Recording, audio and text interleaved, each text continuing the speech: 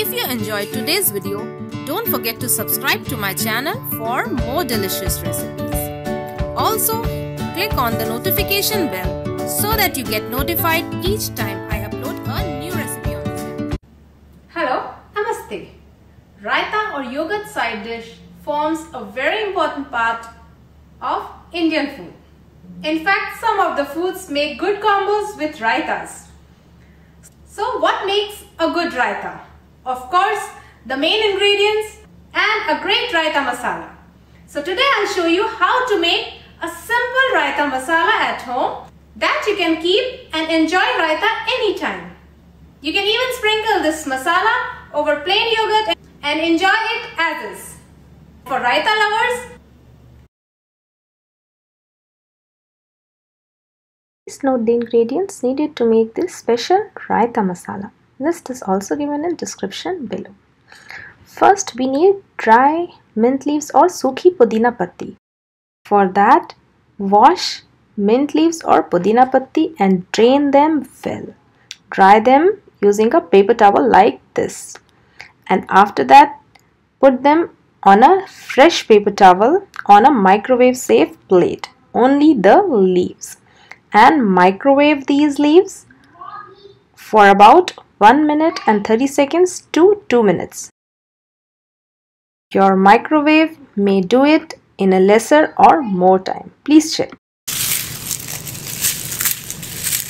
Store these dry leaves in an airtight container and use them in recipes of choice. Today we will use 2 tablespoons of these dry leaves. And let me show you other ingredients. Black salt, rock salt or kala namak, dry ginger powder or salt powder, cumin seeds or zira, peppercorn or kali mirch, black cumin or shahi zira. If you do not have this particular spice, let it go.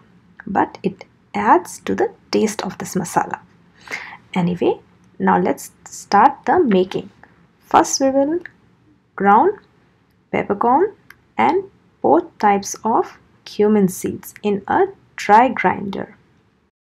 When we have coarse powder, time to add in the remaining ingredients, that is dry mint leaves, dry ginger powder, Asafoetida and rock salt, and pulse 1 to 2 times again to get a nice fine powder.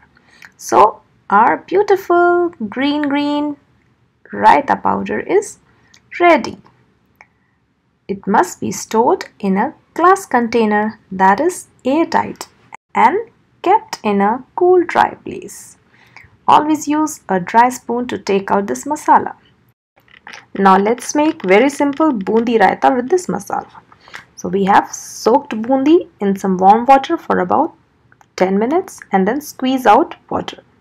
Here we have 1 cup of beaten yogurt or finta hua dahi. To it add in finely chopped green chilies to taste and very little finely chopped red onion. Also add in the squeezed out bundi, some raita masala and a little bit of salt to taste. You may want to add some water to this raita to adjust the consistency to your liking.